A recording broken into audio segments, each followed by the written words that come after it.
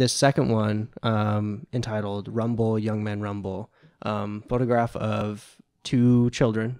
One's drinking some water, another's throwing up some peace signs to the camera, to you. But can you talk about kind of like, first of all, like maybe who these people are, where you got this shot, what stood out to you? Just go off about this one. I'll just let you take it away. Yeah. So these two boys, I took a photo of them at Heal the Hood.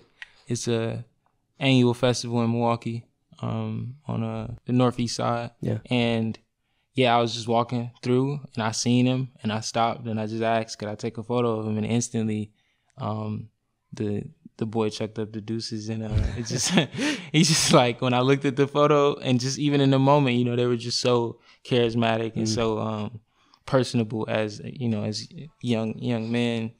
I just really wanted to, you know, give them that esteem and, like, you know, once again, like, solidify them in time, you know, validate that with like a quality image. And again, the lighting on it really, like, some reason it just broke through and shined like a light on just like some type of like grit mixed with like the happiness, as well as, like, you know, where we from, it's not all good, you know, but at the same time, you know, it's Heal the Hood Festival, and it's one of those moments where, like, the community come together and, you know, for a greater good, like Juneteenth and, you know, a lot of these festivals around the city, and it's a local festival. It's not, you know, state funded or anything. It's straight, you know, a guy that literally wants to put it together and produce it.